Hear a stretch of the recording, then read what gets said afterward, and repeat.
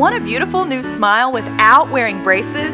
At Wilson Orthodontics, we're the area's only premier preferred provider of Invisalign, the revolutionary clear way to get that awesome new smile. That means we're Invisalign experts. And we're the only provider north of Atlanta using the iTero scanner, a digital scanner that eliminates the need for those gaggy, gooey impressions. Discover more at wilsonbraces.com or call us to schedule a free consultation.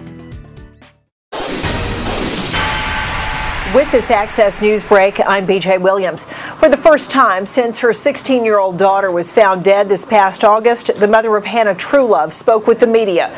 Lona Harris read a statement at a press conference Wednesday asking for the public to bring forward any information they might have in her daughter's murder. Hannah Truelove was stabbed multiple times and found dead on August 24th behind an apartment complex off Dawsonville Highway in Hall County. The Gilmer County Sheriff's Office reports that with the aid of a tracking dog, they were able to capture James Michael Stafford of Ellijay Wednesday. Stafford had been on the run since February 10th when he was allegedly involved in a shootout with 4 men who came to his home to collect a debt. 2 of those men were shot in the head and a woman also was injured. 5 people are dead after the business jet they were in crashed last night in McDuffie County, about 30 miles west of Augusta. Investigators are saying the pilot appears to have overshot the runway while trying to land at the Thompson-McDuffie County Airport. The pilot and 1 other passenger survived the crash. The plane had taken off from Nashville.